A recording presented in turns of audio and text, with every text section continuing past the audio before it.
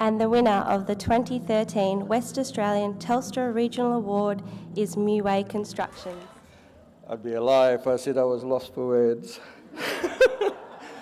You might have noticed I'm not bad at public speaking. I actually do it better than I do running a construction company. As I said, I'm not an engineer, Mark, I'm an electrician. I did my time at the Metropolitan Water Board in Perth here.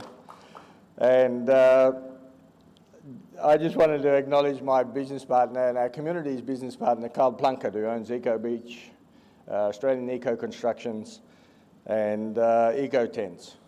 And we've created a company in 4 years from nothing, no government money, the generosity of spirit between two very good friends, and Carl saying that, Joe, I'm with you. If you want to help your Aboriginal community in Fitzroy Crossing, I'm with you. And I think that if ever there was a story, as I said before, it's consistent with the story that I see here tonight and elsewhere. But to give the other side of the story, it's not hard to notice also that I'm 6'4" and I'm Aboriginal, and I come from an Aboriginal community, a remote Aboriginal community that appears on the front page of the Australian, on the West Australian and that, in good times and bad times.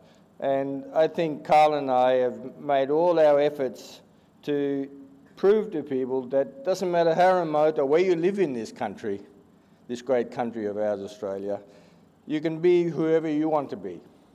And you can create a company, you can create an economic development in a place like Fitzroy Crossing.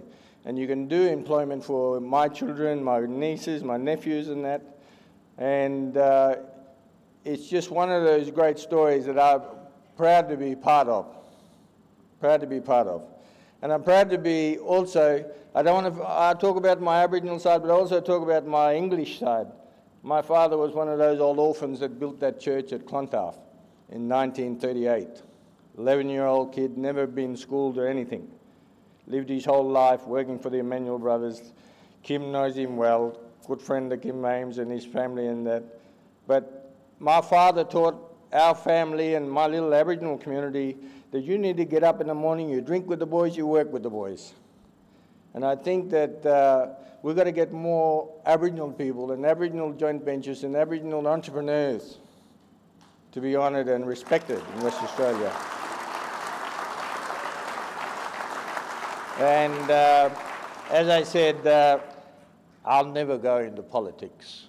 But I have to say to Mr Rudd and Mr Abbott and anybody who gets in Parliament, this is a great community, a small business, as I said. It's the heart and soul of our community. And small businesses like ours and others that work in Fitzroy Crossing give hope to my community in Fitzroy Crossing. They give holidays, they give food in the mouth of little children.